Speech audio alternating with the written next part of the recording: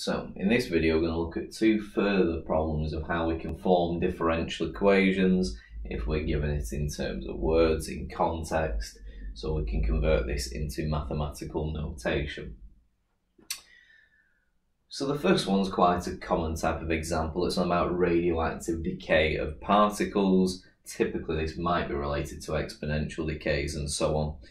Well, let's have a look for this problem. We're told in the decay of radioactive particles, the rate at which particles decay is proportional to the number of particles remaining. Write a differential equation for the rate of change of number of particles. So let's have a look at what the actual differential is then. We want to write a differential equation for the rate of change of the number of particles. So the thing that's going to change is our number of particles. So let's give that a nice letter N, capital N typically for number, and it's a rate, so it's going to change with respect to time. So our differential is dN by dt. We then look to see whether it's equal to or proportional to. In this case, it's proportional to, so we'll put our proportionality symbol in there for the time being. And it is a radioactive decay. If it's a decay, it means it's a decrease. If it's a decrease, we need our minus sign there, and it is proportional to the number of particles remaining. Well, we've just said that our number of particles is capital N, so it's proportional to minus m, and we don't like the proportionality symbol, so therefore we can say that dN by dt is really equal to minus kn. So we've replaced the proportionality symbol with the equal to and this proportionality constant, and then we just need to define our variables we've used there. So n is our number of particles, t for time, and k, because we have the minus there, is a positive proportionality constant.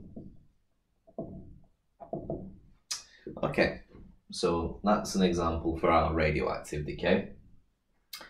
Part B is a little bit more complicated again, because we're given the head of a snowman of radius r centimetres loses volume by evaporation at a rate proportional to its surface area. Assuming the head is spherical and the volume of a sphere is 4/3 pi r cubed and the surface area is 4 pi r squared, write down a differential equation for the rate of change of radius of the snowman's head. So we've got a few different things going on. Now we will look at the differential equation, but actually let's, like the others, pick out the first thing it's actually telling us to, because we've got the word proportional to in there. So we're told that the head of a snowman of radius r centimetres loses volume by evaporation at a rate proportional to its surface area. So what's actually changing here? Well, it's losing volume, so the volume's going to change. So we have dV, and it is losing it at a rate, and again rate means with respect to time. So you have dV by dt, proportionality constant, if it's proportional to, and it's losing volume. If it's losing, it's a decrease, so we can say it's proportional to a minus for the decrease, and it's proportional to the surface area, so let's give that a capital S for surface area. Well, we don't like that in that form, so let's make this into an equal to and have it as minus ks. We'll come to define the variables shortly.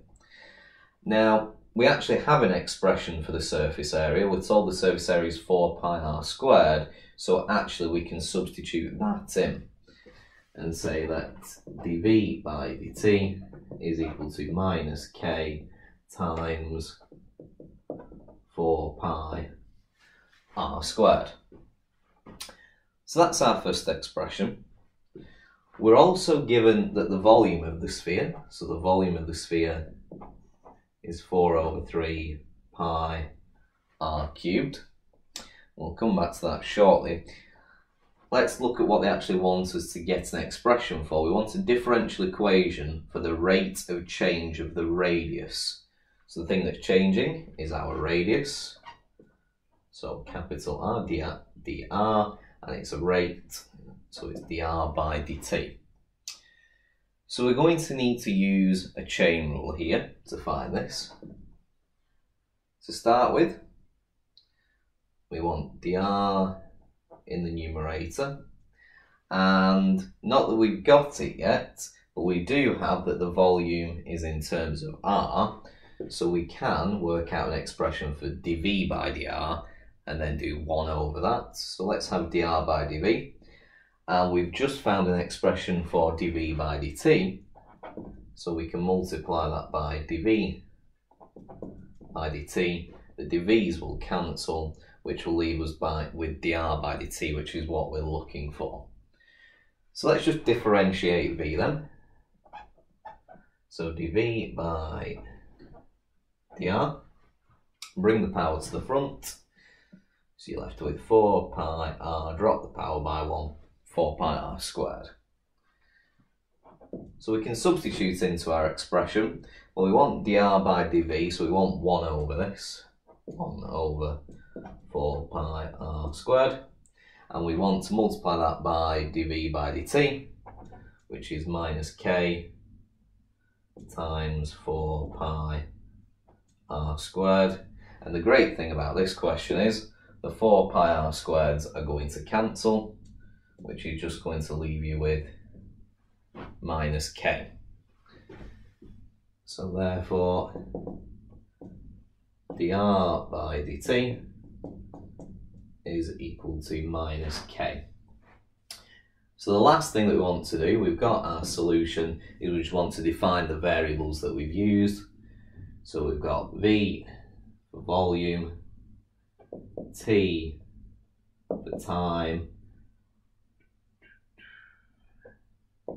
s for surface area, r is already defined in the question, and finally we want our k, which is going to be our positive